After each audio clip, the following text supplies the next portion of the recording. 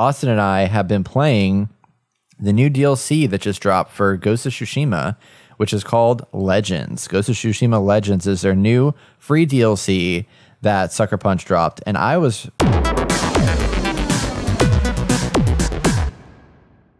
And basically what it is it's a additional add-on mode that adds co-op to the game, in which there's this storyteller character that you can go visit who is telling the stories of the Japanese mythology of Ghost of Tsushima. And in it, it's very, very dark, very kind of spooky and creepy. And there's 3 different modes to it. So there is a story mode that allows you and one other friend, so it's a 2-player mode, to play through a story campaign. There's 9 missions with 3 chapters each. So there's about, I think it's 27 missions. And in that, it gets progressively more challenging and introduces you to different types of weird, strange mythology in the Japanese culture and within the Ghost of Tsushima world and realm.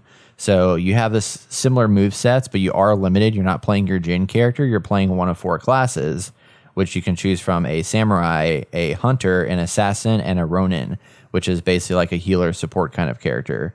And the main differences between those 4 characters is their class ability and their kind of more or less ultimate ability that they have. So those are the 2 things that you have that differentiate yourself from each other. And we'll talk more about how that plays into the whole experience later on. Beyond the story campaign, they also have a 4-player survival mode, which is 4 maps that are capture points. And then once you capture the points, you have to defend off 15 waves of enemies.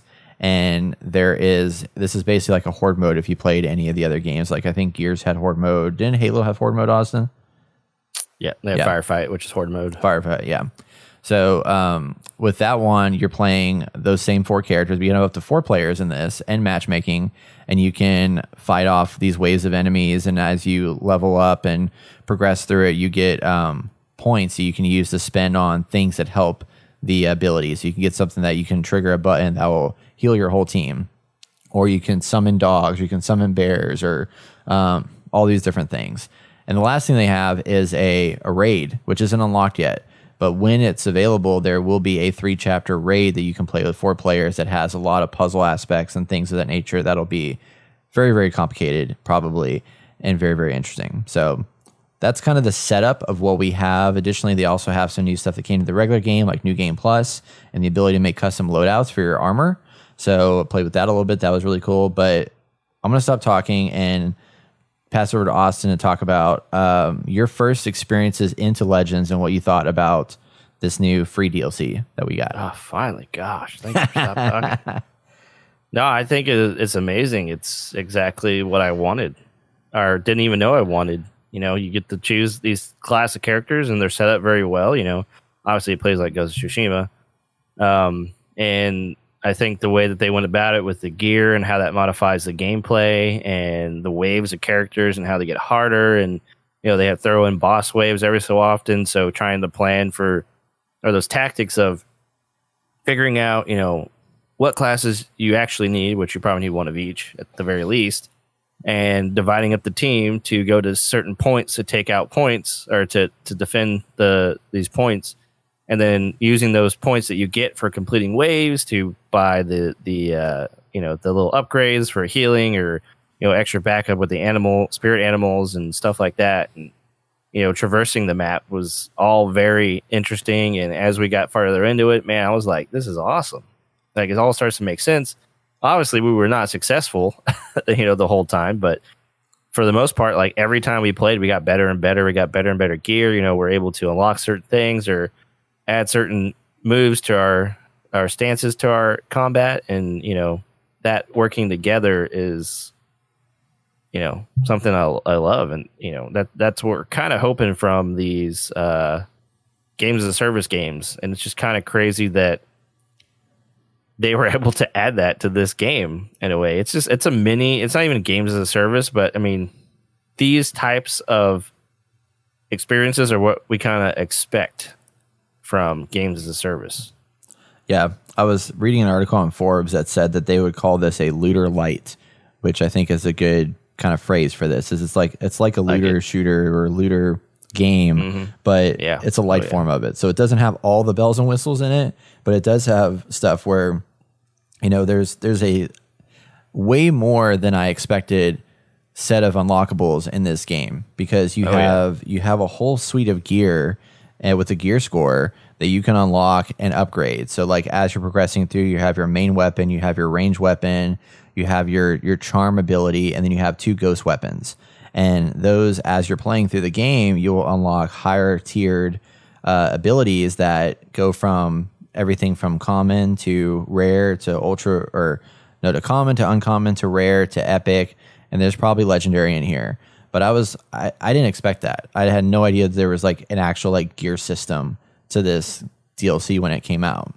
And then all the cosmetics, they have a bunch of cosmetics that are in here. A lot of them are inspired by like the single player. So like some of the stuff that was in single player, if you've already unlocked in single player, carries over here. But then there's also a bunch of stuff like masks, and there's even emotes.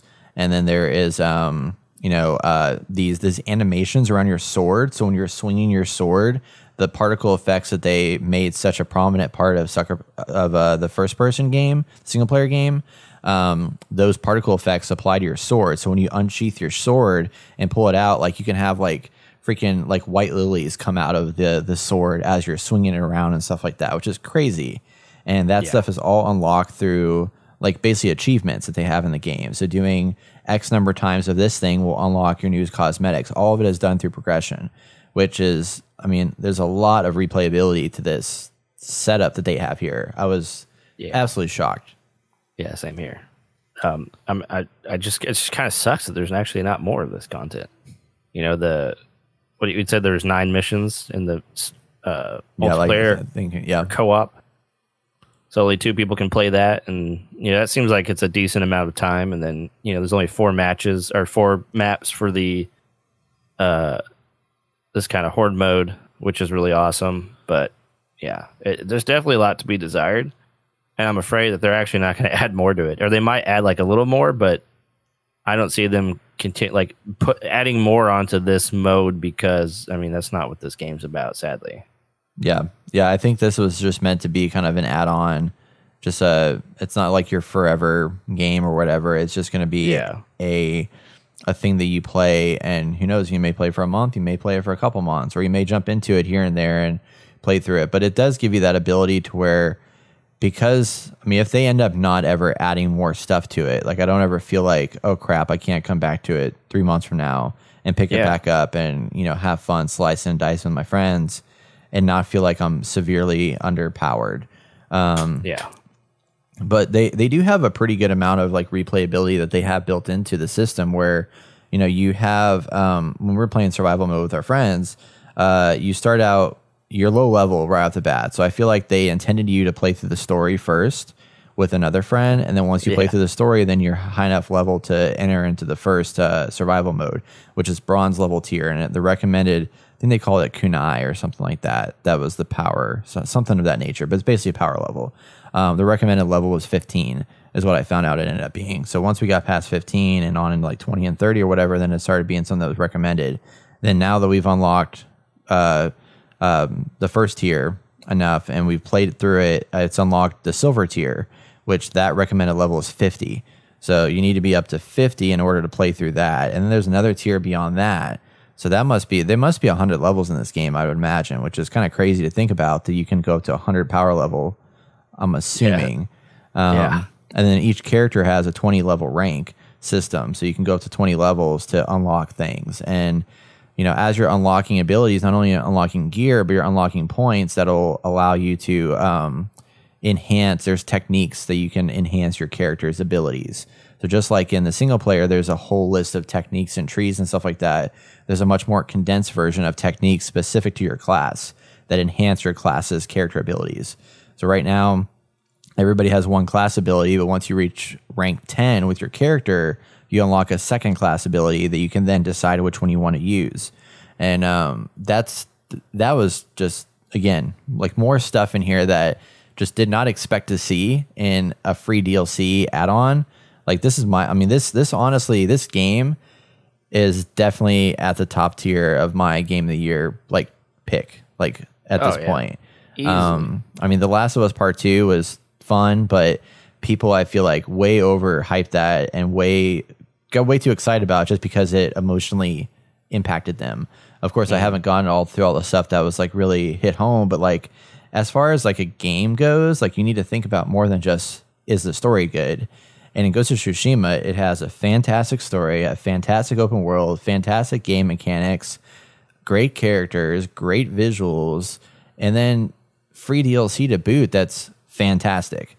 Like, what happened? How did they do this? I don't know. They're putting to shame a lot of companies right now, especially AAA companies. Mm-hmm. And for PlayStation to have this company makes them, in my opinion, very appealing. And I'm happy to be with them. Like, they didn't have to do this. This might have been more money than it was worth, but in the end, they're adding that experience, which adds more value to that game and for PlayStation. Yeah. The thing that really kind of captured me a lot is that you can tell that the areas that we're going through are places we've already been to in the regular game. Like, these aren't like brand new maps that are specific to this area, except for I think that snow one might be unique. I don't remember that snow one being anywhere in the game, but I haven't been to the third part of the act yet of the story, right. so I don't know. Yeah. But I know that all those other ones felt like someplace I've been to before. But the style, like, I mean, they're so good at color and style, like visuals, that it just blows my mind. Like, just walking through these, you have these like portal things that you have to go through as you progress from story mission to story mission, and the visual effects that happen there, or like when you're walking through a mission. I mean, there's like freaking bleeding hearts that are like floating in the air. I mean, this is some like Alan Wake stuff. It's really, really trippy and just so dark and creepy and weird, but it's such a cool thing for a game that otherwise is so bright and colorful in most cases, unless you become more of a darker good. But this is like that darker side of the ghost. This is where your ghost really, truly comes out. And I find that to be really just such a cool contrast. Yeah. I agree, man. I just want more.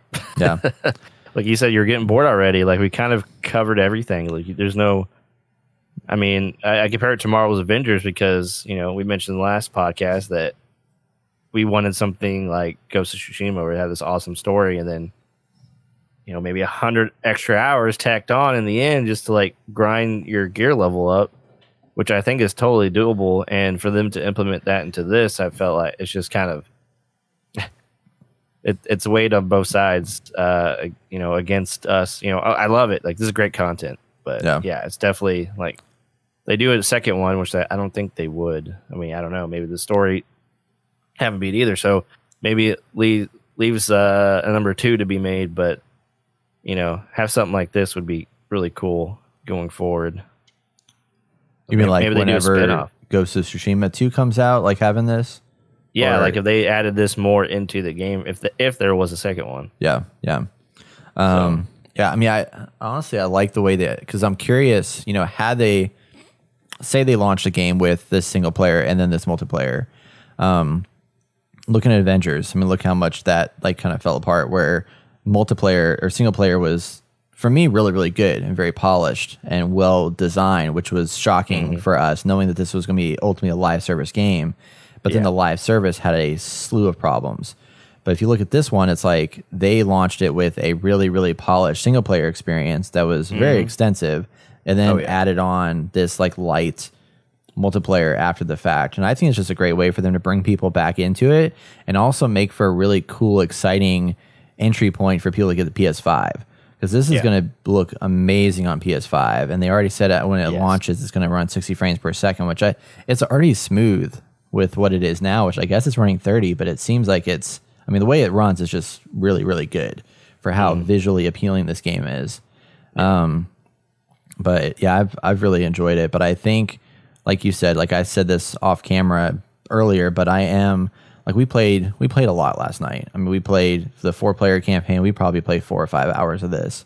And after like we had played through all the maps, we had beat the level 15. We had beat the 15 tiers or like waves, I guess.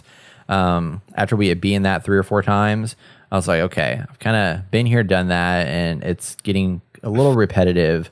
Yeah. But I still love the upgrades and the unlockables and stuff like that are in the game. So I'm curious to see if they do anything to kind of add some additional spice, like maybe another map or, you know, some different, like they do have the modifiers, which makes it kind of interesting. So every time like a new boss comes out, like there's a special modifier to them that you have to kind of think about and plan for.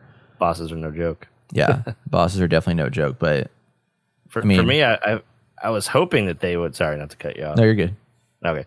What I was hoping is that they would have these levels, because there's so much in Ghost of Tsushima. I don't think it'd be too hard to have it where, like, you know, the first set of waves is in one location and then like it progresses forward, almost like a tiered, like you start the low one and like, you know, you go to the second part, you know, and keep going up and like it's a different area. Like a rush mode or whatever in Battlefield?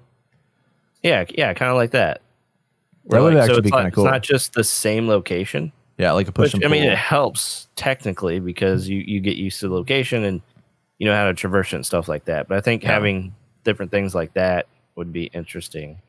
Yeah. But I mean, maybe that's too much to ask. We're gamers. We can play about everything. And that, well, I mean, that's the thing with this. It's like, you know, it's hard to quantify, like we have these expectations about, oh, it could be this or it could do more of this, but you know, at the end of the day, it's like this was free additional content to a game that already had enough content to more than warrant the $60 price tag. And then, you know, to add this on, it's just like we have all these ideas of like, oh man, what if that, what if this? Because it is so good what they have here. And it's like, damn, like what if they do expand upon this? And like I mean, there is a lot of potential here. Because I mean, this is why I'm excited about Godfall later on this year, because we don't have like a really good looter shooter that's melee focused, like melee combat focused. I mean, I guess is Warframe melee focused? Do they have like a lot of melee combat in there? Yeah, there's a lot of melee in there. I think it's mostly melee. I don't know. I just don't think Warframe is old. Like, yeah, that's kind of my thought with it. It was made in different time. Well, maybe the new, you know, expansions or DLCs or stuff are a little more, you know, they've definitely updated it a lot, but it's just a game that I've never wanted to expose myself to. I agree. Yeah, I played it a few times, but it wasn't anything that really kept me in. Yeah, even though everyone's like Warframe. Right. But yeah, no, I'm excited to finish the story of the Legends, and then obviously finish the story of the main game, and actually beat Ghost of Tsushima. But it's cool that it's got us back into it more, and I mean, it's great. Like there's nothing, like if you haven't bought Ghost of Tsushima yet, there's literally no reason you shouldn't buy this game, because I think it's approachable for everybody. It is. It's super fun. It's not super intimidating like Dark Souls or anything like that, but the world is beautiful. The gameplay is a blast. I mean, I really don't have anything bad to say about this game at all. I mean, there's if there is any bad things, it's just like, okay, the dialogue can be kind of silly sometimes, but that's fine. But I mean, this is the most polished game I've ever played, I think, literally ever.